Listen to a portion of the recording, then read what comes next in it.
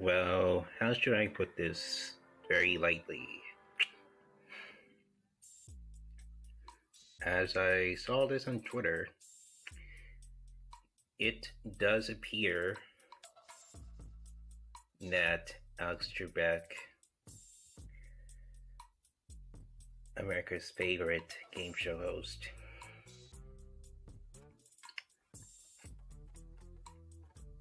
has died today at the age of 80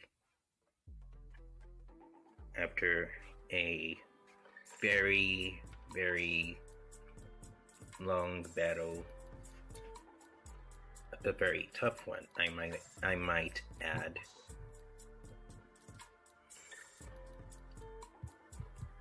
On pancreatic cancer, which she had.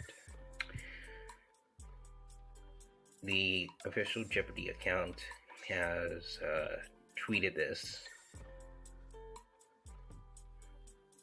from 3 hours ago, which says Jeopardy is sent to share that Alex Trebek passed away peacefully at home early this morning, surrounded by family and friends. Thank you, Alex. And when I clicked on this, I definitely did not want to believe that he died, but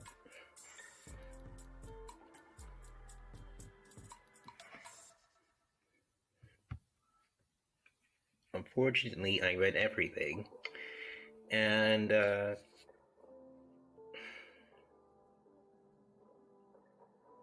just baffles me of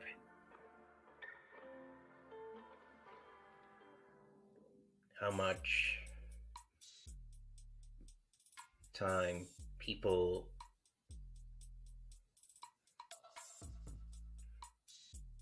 spent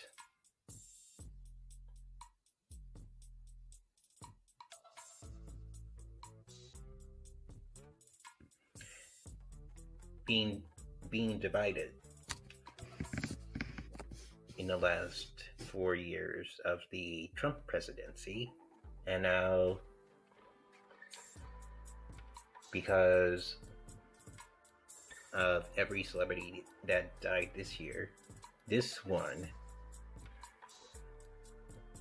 probably hits me the most.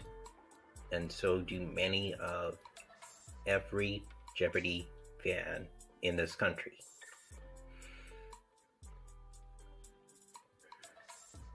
And for that, I kind of wanted to say that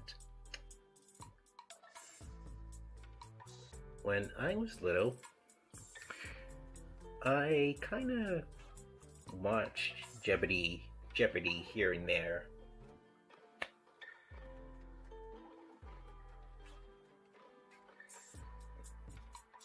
Every day, sometimes every day, back in New York.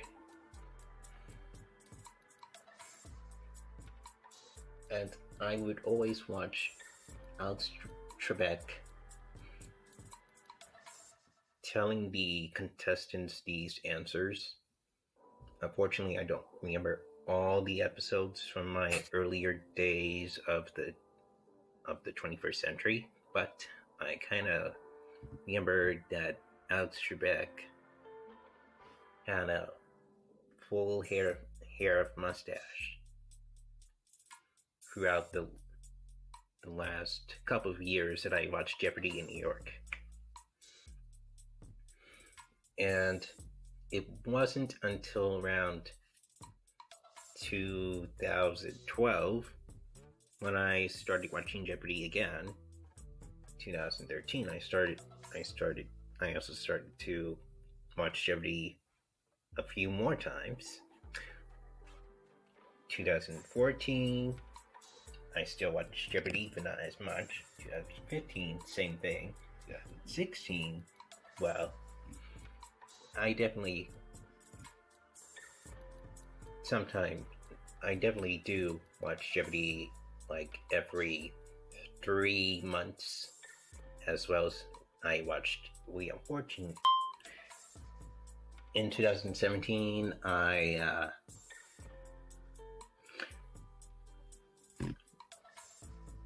I practically watched Jeopardy, I think, for about a whole year, as well as 2018, I think. I watched Jeopardy for a whole year, along with Wheel of Fortune, because I think there wasn't any Cartoon Network programming due to my cable being a shithead. I only have to watch Jeopardy along with Wheel of Fortune on WBZ TV, which if you don't know, is a CBS affiliate in Boston.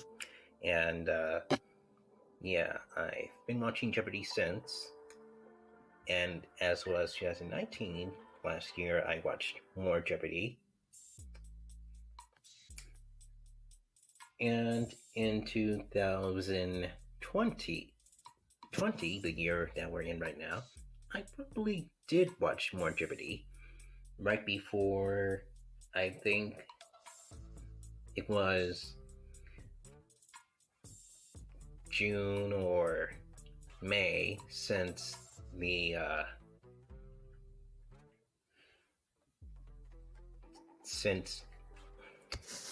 my brother, who one time came downstairs and unplugged every plug. He also unplugged the TV plug, and since then I wasn't able to watch Jeopardy because of the fact that I probably had Wi-Fi issues, which could be the problem, but I wished my brother could have kept the TV, left the TV plug alone, and I wouldn't have to sit on my computer every day and watch a lot of YouTube videos, because I still like to watch TV.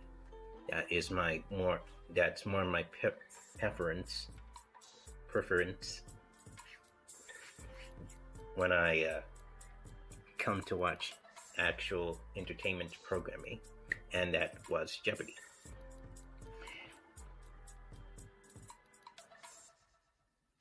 Right now, though, even though Jeopardy just started this fall, it's highly unlikely I'll catch all the episodes on WBZ, depending on how long the show's episodes are going to be now, more than ever before during the COVID era. And I definitely wasn't expecting this news today. It really hit me very hard. As a Jeopardy fan, I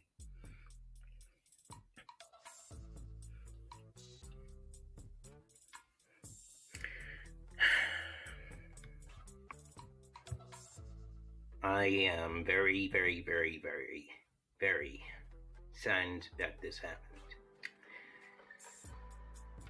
And I want to wish my condolences to the people who made Jeopardy happen behind the scenes, and I want to wish his family well too.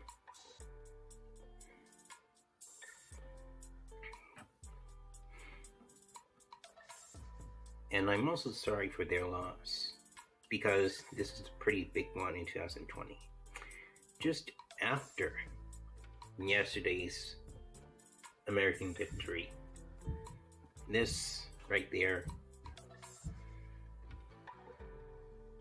was a loss of victory for America.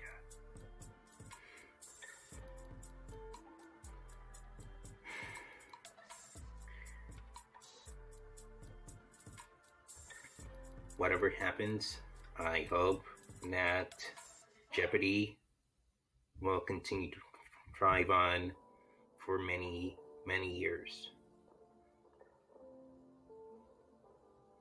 Forever. Rest in peace, Alex Trebek. You're a one of a kind.